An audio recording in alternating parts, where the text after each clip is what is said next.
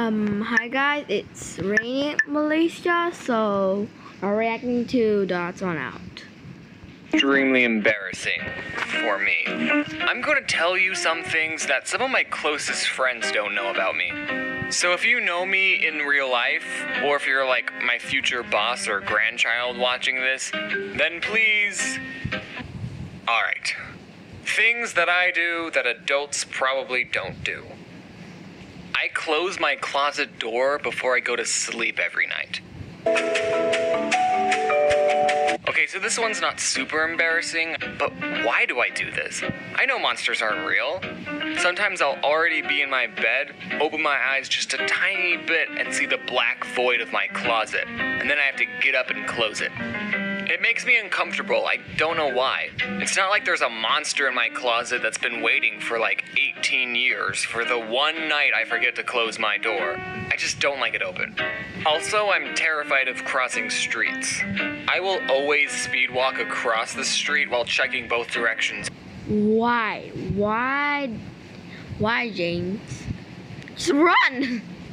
I did that one before that I didn't fall down. And there was a car, so I need to like fast, and then I make it. It was like 1 inch close. So yeah, let's keep going. Every 2 seconds. I think part of the reason why I'm afraid is because when I was little, my mom told me the way cars were made, drivers can't see little kids at all. Which I'm gonna call bullcrap on that, Mom, unless you're driving like a monster truck. So whenever I would cross the street and see a car in the distance, I would have to run as fast as I possibly could. I didn't want to die. So I guess that fear stayed with me as I grew up. And I remember in high school, some kids would walk across the street without looking both ways. Not even a glance. They were just like, the car better stop for me. Even if they're already going 50, it's their fault. So if me and you are ever walking together, and suddenly I start speed walking, you'll know why. I watch Minecraft videos, and I don't even play Minecraft anymore. What happened was that I started watching them while I drew comics. If I didn't feel like listening to music or Netflix didn't have any good movies to watch, I would watch some Minecraft videos, specifically Captain Sparkles. I don't know if any of you have heard of him. He's a pretty small gaming channel. And I started watching more and more, and I kind of got attached to the point where if I had no idea what to draw, I would still watch the Minecraft videos anyway. And I'll promise you right now that I watched some Captain Sparkles while making this video. Okay, I talk to my dogs. Or rather, I talk for my dogs. I give my pets certain voices, and I talk to them in my voice, and then respond for them in their voice. And for some reason, they're pretty mean to me. I have 2 dogs, and they both make an appearance in this comic. This one, named Poppy, has a voice like this. And this one, Georgie, talks like a hello. So a normal thing for me to do is, oh, hi, Poppy. Hello. You're in my spot, Poppy. I know. Can you move? No. But I was sitting there first. Well, I'm sitting here now, so why don't you find a place on the floor? Poppy? The dog has no idea what's going on, and I've created this scenario now where I'm sad and sitting on the floor. Their voice is very nice, I guess. But when you make Poppy, wait, what is the name again? Wait a second. Poppy? The dog has no idea. James, I am very impressed of you making Poppy voice. I really like it. I hope you reach over. Oh, sorry.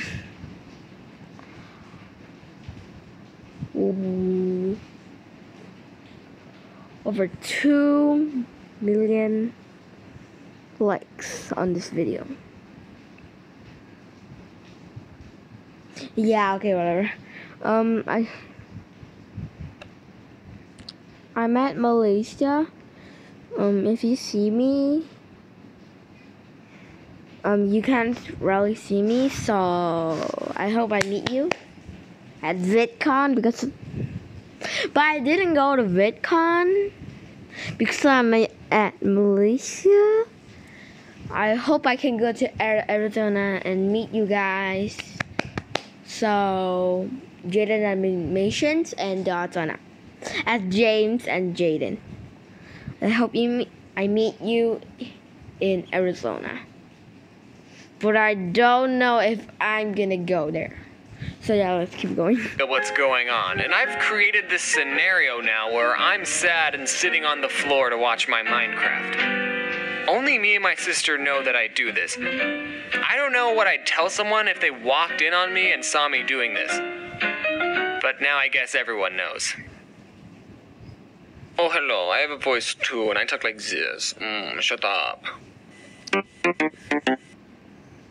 There's more.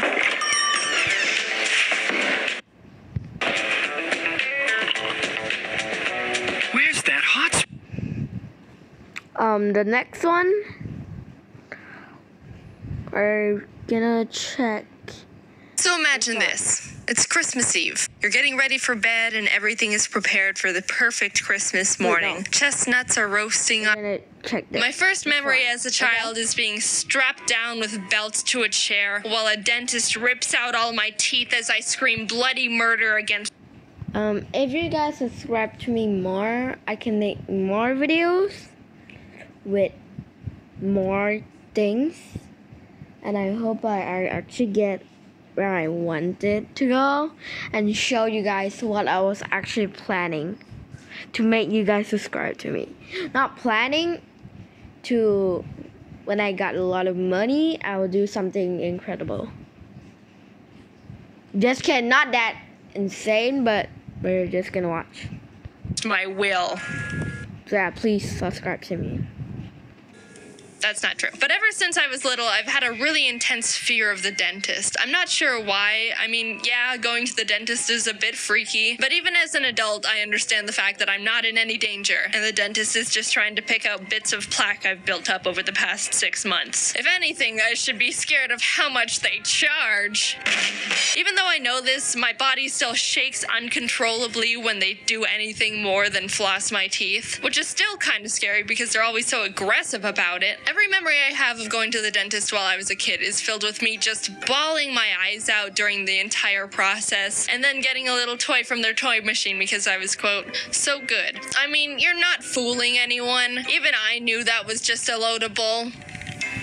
No, I still want it. When I was in 6th grade, my parents decided to finally slap some braces on my mouth. My teeth were pretty straight, but I had an overbite, so I just looked like a nice horse. My mom made an appointment with the orthodontist to talk about the process, and while there, he told me I've still got 5 baby teeth, and I'll need to pull them out before I get braces for common sense purposes. So they sent me out, and I basically had a month to pull out all 5 teeth before they were gonna have to rip them out for me, which I did not like the idea of. The imagery of them sticking a needle in my mouth fueled both my motivation and intense, overwhelming fear, and I wiggled those 5 baby boys every single day since that meeting. A few of them weren't even wiggling yet, so it was gonna be a race against the clock.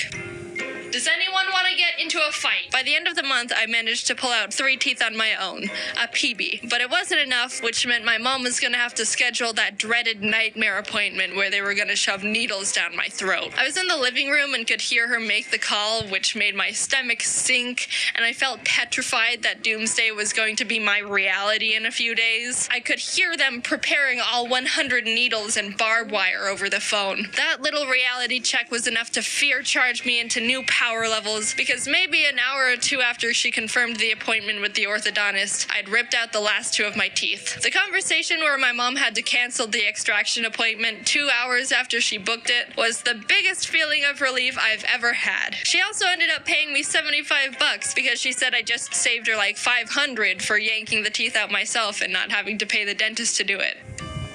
Wow. The tooth fairy been scamming me for years. What a happy ending to the story. Jayden went on to never have anything scary done to her teeth. She continued to live a happy life, only needing to go to the dentist for cleanings and no freaky mouth procedures for the rest of her days. She got her horse teeth fixed and the rest is history. So last year in June, I had to get my wisdom teeth taken out. My wisdom teeth had been growing in and shoving their aggressiveness into the sweet harmony of my existing teeth for a few years. My mom intended to get them removed when I turned 18, but I think she forgot, and I thought I could get away with it, but they were starting to get really painful and annoying. One was coming in sideways, which made my gums get in the way while I ate, which made me only chew food on the left side of my mouth for like a whole year. I'd had enough and figured I just needed to get it over with and have them ripped out. I scheduled an appointment to get them removed on June 11th and braced for impact the rest of the week. Before the extraction, they wanted to have a meeting with me to discuss the process of what they're doing and how they're doing it. They put on one of those 90s informational videos and everything seemed fine until we got to the part where it was talking about sedation. In the video, they said that some sort of gas is used to induce conscious sedation, the kind that makes you really loopy and not remember anything. But then the nurse piped in and said, "We don't do that here," and let the video continue. So what? I'm just gonna be fully conscious while you needle and drill and probe my mouth? Answer the question! After the video, I said, so is there a way I can be at least semi-unconscious for this? The nurse prescribed me medication called Valium that'll help calm me down, which was relieving to hear. All I wanted was to not be conscious. I picked it up and the day came.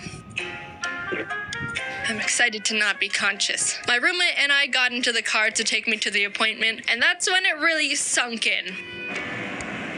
This medication isn't doing anything for me, and I am extremely conscious. Do you have any chloroform? Apparently, Valium's supposed to relax you enough so that you're awake, but don't really care what's happening. But by the time the dentist was calling me back to the chair, my nerves were still going haywire. Proof of consciousness. I desperately asked the dentist if I could take another one because one pill wasn't doing enough for me, but she said I'll be fine. Okay. They leaned me back in the chair, put that mouth opener thing in my mouth, put sunglasses on me so I don't hurt my sensitive little eyes, and put the first needle into my mouth. And that's when I couldn't hold it anymore. Fear was overwhelming me the entire day, but that was the moment it really got me. Tears burst down my face, and I was trying desperately not to make that annoying noise when you're trying not to cry too hard, but you need to breathe, but you breathe too much. I kept apologizing because I knew physically I was fine. There wasn't any pain I couldn't tolerate. They hadn't really done anything yet, and I was being irrational. But just the idea that I was awake and present was so intense and I couldn't handle it. I didn't do that, but I wanted to. I was able to compose myself after a few minutes and they kept going, but the sounds of them sawing my tooth in half and yanking it out of my gums, and God knows what else, probably just playing tic-tac-toe with needles in there for the heck of it, was horrifying. I'm not scared of much and I'm relatively reasonable for the most part, so it was really surprising and eye-opening to feel genuine, uncontrollable fear. Like, my head told me things were okay, but my body was freaking out, and then my head was like, dude, chill, and then my body was like... All in all, everything went well, and I was able to go home after they finished up a few hours later. Since I wasn't drugged up and just super numb, I didn't have much recovery to deal with other than swelling, and I kind of just chilled for the rest of the day watching YouTube videos. The dentist even told me I can eat normal food and wasn't restricted to just soup as long as I was careful. I ordered a smoothie bowl to my house, and when I opened the door to take it from the guy, I didn't realize until afterwards I had blood dripping out of my mouth, so luckily he didn't call the police. I was trying with 100 100% focused to not bite my tongue because I couldn't feel it at all in my mouth and was at high risk for just biting a chunk of it off without knowing. The smoothie bowl had sliced strawberries on top, and you don't realize how much sliced strawberries resemble the texture and sound of biting into a tongue until you don't know where your tongue is in your mouth and also can't feel anything. Ha. Is that my tongue? If I had to get my wisdom teeth out again, I highly doubt I'd be this freaked out about it. The hardest part was just not knowing what was going to happen and not being able to brace for it. But afterwards, it was like, that wasn't too bad. But also thank the holy merciful gods that I don't need to do that again. So I've got an update. Oh, yeah. I think Bye, I've just been guys. going to